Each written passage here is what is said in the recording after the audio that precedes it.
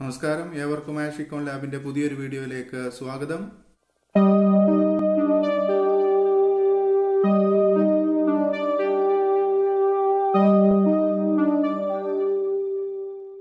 ഇന്ന് നമ്മൾ കാണാൻ പോകുന്നത് സ്റ്റാറ്റിസ്റ്റിക്സിലെ മെഷേഴ്സ് ഓഫ് ഡിസ്പേർഷൻ എന്ന ടോപ്പിക്കാണ്. ഈ ടോപ്പിക്കുമായി ബന്ധപ്പെട്ട ഒന്നാമത്തെ ഭാഗം നമ്മൾ പഠിച്ചു കഴിഞ്ഞതാണ്. ഇനി ഇതിലെ രണ്ടാമത്തെ ഭാഗം ക്വാർട്ടൈൽ ഡീവിയേഷൻ ആണ്. പരീക്ഷയ്ക്ക് സ്ഥിരമായി ചോദിക്കുന്ന ഒരു ഭാഗമാണ് ക്വാർട്ടൈൽ ഡീവിയേഷൻ. 8 മാർക്ക് നമുക്ക് ഉറപ്പിക്കാൻ സാധിക്കും. ക്വാർട്ടൈൽ ഡീവിയേഷൻ നമുക്ക് 3 രീതിയിൽ കണക്കാക്കാം. ആ 3 രീതികൾ ഏതെല്ലാമാണെന്നും ക്വാർട്ടൈൽ ഡീവിയേഷൻ എന്താണെന്നുമാണ് ഇന്ന് നമ്മൾ പഠിക്കാൻ പോകുന്നത്. ഓക്കെ, ഇനി നമുക്ക് നേരെ ടോപ്പിക്കിലേക്ക് പോകാം. Quartile deviation. Quartiles are those values which divide the series into 4 equal parts. Hence we have 3 quartiles, Q1, Q2 and Q3. Q1 is the lower quartile and Q2 is the same as median, which divides the series into 2 equal parts, and Q3 is the upper quartile. Quartile എന്ന് പറയുന്നത് ഒരു സീരീസിനെ 4 തുല്യ ഭാഗങ്ങളാക്കി വിഭജിക്കുന്നതാണ്. അതായത് Q1 is the lower quartile.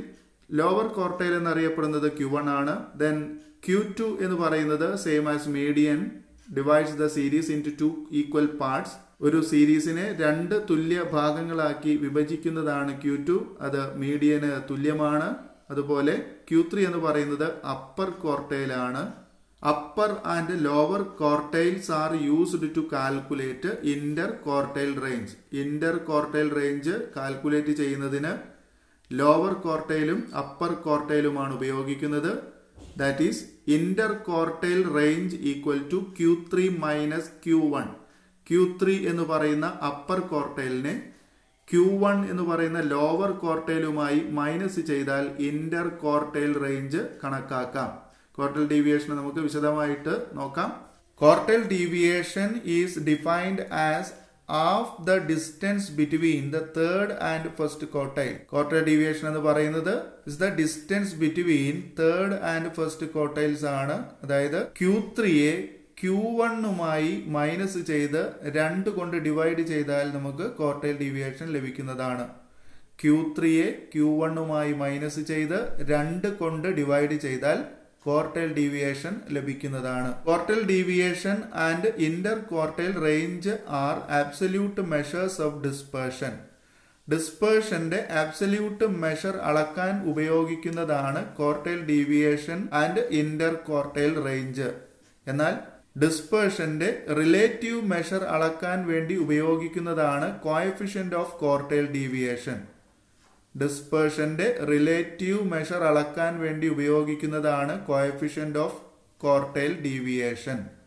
Coefficient of quartile deviation കണക്കാക്കുന്നതിനുള്ള equation Q3 minus Q1 divided by Q3 plus Q1 എന്നാണ്. Coefficient of QD കണക്കാക്കുന്നതിനുള്ള സമവാക്യം Q3 minus Q1 divided by Q3 plus Q1 എന്നാണ്. ഇത്രയും കാര്യങ്ങളാണ് ക്വാർട്ടൈൽ ഡീവിയേഷനെ കുറിച്ചുള്ള ഒരു ആമുഖത്തിൽ നമുക്ക് പറയാൻ സാധിക്കുന്നത്. ഇനി ക്വാർട്ടൈൽ ഡീവിയേഷനെ നമുക്ക് 3 രീതിയിൽ കണക്കാക്കാമെന്ന് ഞാൻ മുൻപേ സൂചിപ്പിക്കേണ്ടായി. അതിൽ ഒന്നാമത്തേത് ഇൻഡിവിജ്വൽ സീരീസ് ആണ്, രണ്ടാമത്തേത് ഡിസ്ക്രീറ്റ് സീരീസ് ആണ്, മൂന്നാമത്തേത് കണ്ടിന്യൂസ് സീരീസ് ആണ്. ഇനി നമുക്ക് ഇൻഡിവിജ്വൽ സീരീസിൽ എങ്ങനെയാണ് ക്വാർട്ടൈൽ ഡീവിയേഷൻ കണക്കാക്കുന്നത് എന്ന് നോക്കാം. ഇൻഡിവിജ്വൽ സീരീസ് അനുസരിച്ച് ക്വാർട്ടൈൽ ഡീവിയേഷൻ കണക്കാക്കുമ്പോൾ നമ്മൾ ആദ്യം ചെയ്യേണ്ടത് തന്നിരിക്കുന്ന സീരീസിനെ അറേഞ്ച് ചെയ്യുക എന്നുള്ളതാണ്.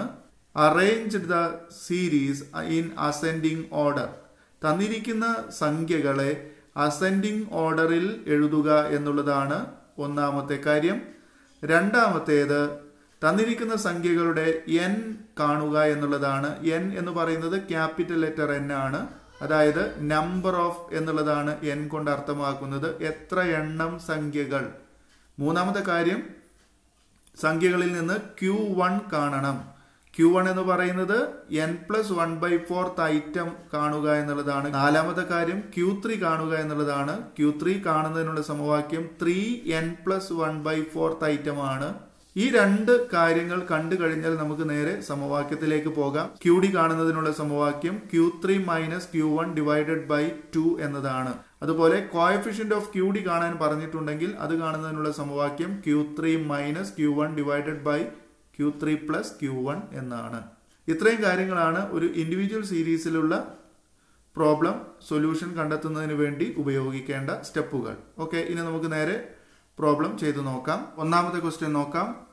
20, 28, 40, 12, 30, 15, 50 എന്നീ സംഖ്യകളാണ് ചോദ്യത്തിൽ തന്നിരിക്കുന്നത്. ഇതൊരു ഇൻഡിവിജ്വൽ സീരീസ് ആണ്.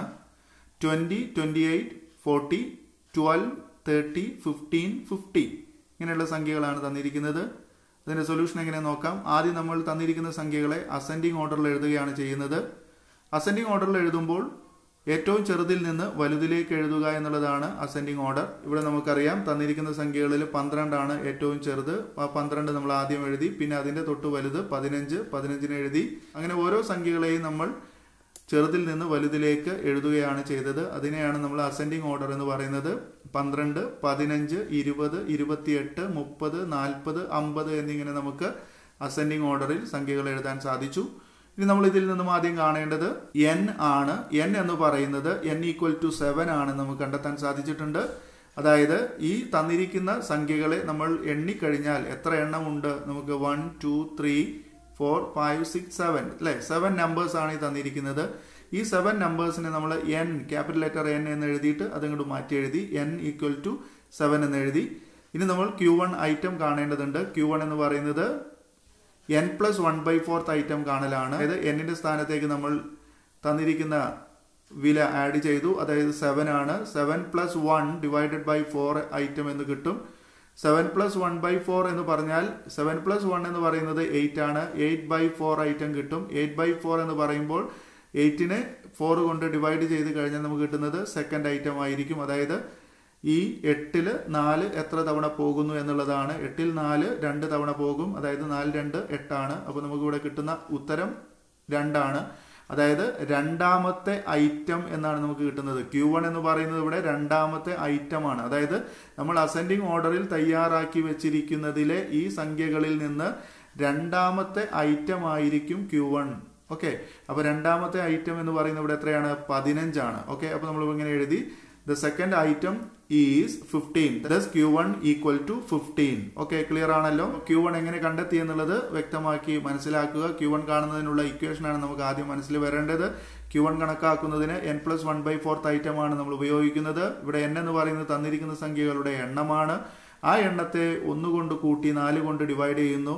അപ്പോൾ ഇവിടെ തന്നിരിക്കുന്ന സംഖ്യ 7 എണ്ണം ഉണ്ട്. അപ്പോൾ 7നെ 1 കൊണ്ട് കൂട്ടി നമുക്ക് 8 കിട്ടി അല്ലെ, ഡിവൈഡഡ് ബൈ 4 അതുപോലെ എഴുതി. 8ൽ 4 എത്ര തവണ പോകും? 2 തവണ പോകും. അപ്പോൾ ഈ രണ്ടിൽ അതായത് തന്നിരിക്കുന്ന നമുക്ക് ലഭിച്ചിരിക്കുന്ന സെക്കൻഡ് ഐറ്റം നമ്മുടെ അസെൻഡിങ് ഓർഡറിൽ എഴുതിയ സംഖ്യകളിൽ എത്രാമത്തെയാണ്? രണ്ടാമത്തെ സംഖ്യ ആയിട്ട് വരുന്നത് 15 ആണ്. അതുകൊണ്ട് Q1 എന്ന് പറയുന്നത് 15 എന്ന ആൻസർ ആണ് നമുക്ക് കിട്ടിയത്. ഇനി ഇതുപോലെ തന്നെ നമ്മൾ എന്ത് ചെയ്യണം? Q3 കാണേണ്ടതുണ്ട്. Q3 കാണുന്നതിനുള്ള സമവാക്യം 3n + 1/4 ഐറ്റം ആണ്. അതായത് n + 1/4 ഐറ്റത്തെ 3 കൊണ്ട് ഗുണിച്ചാൽ കിട്ടുന്നതാണ് Q3 എന്ന് പറയുന്നത്. നമുക്ക് നേരത്തെ കിട്ടിയ വാല്യൂസിന് തന്നെ ആഡ് ചെയ്ത് പോകാവുന്നതാണ്. 3n + 1/4 ഐറ്റം എന്നുള്ളിടത്ത് 3യെ നമ്മൾ പുറത്ത് എഴുതി.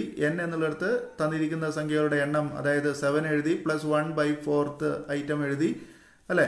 ഇവിടെ നമ്മൾ ബ്രാക്കറ്റ് ഓഫ് ചെയ്തു. അതായത് 3 × 8/4 അതായത് 7 + 1 8 ആണ്. അപ്പോൾ 3 × 8/4 ഐറ്റം എന്ന് കിട്ടി. ഇനി നമുക്ക് ഈ 3നെ 8 കൊണ്ട് ഗുണിച്ചാൽ 24, 3 8 24 അല്ലെ. 3നെ 8 കൊണ്ട് ഗുണിച്ചാൽ 24 കിട്ടും. ഡിവൈഡഡ് ബൈ 4 എഴുതി. 24 ഡിവൈഡഡ് ബൈ 4 എന്ന് പറയുന്നത് 6 ആണ് അല്ലെ.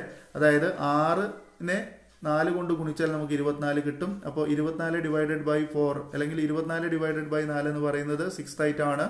ഈ 6th ഐറ്റം നമുക്ക് തന്നിരിക്കുന്ന സീരീസിലെ 6th ഐറ്റം ഏതാണ്? 40 ആയിരിക്കും അല്ലെ. നമുക്ക് തന്നിരിക്കുന്ന സീരീസിലെ 6th ഐറ്റം എന്ന് പറയുന്നത് 6ാമത്തെ ഐറ്റം 40 ആണ്. ക്ലിയർ അല്ലേ? അപ്പൊ നമുക്ക് 6th ഐറ്റം എന്ന് പറയുന്നത് 40 ആയിട്ട് കണ്ടെത്തി. അതുകൊണ്ട് Q3 = 40 എന്ന് എഴുതി. ഇനി ഈ വാല്യൂസിനെ ഉപയോഗിച്ചുകൊണ്ടാണ് നമ്മൾ എന്ത് ചെയ്യുന്നത്? QD കാണാൻ പോകുന്നത്.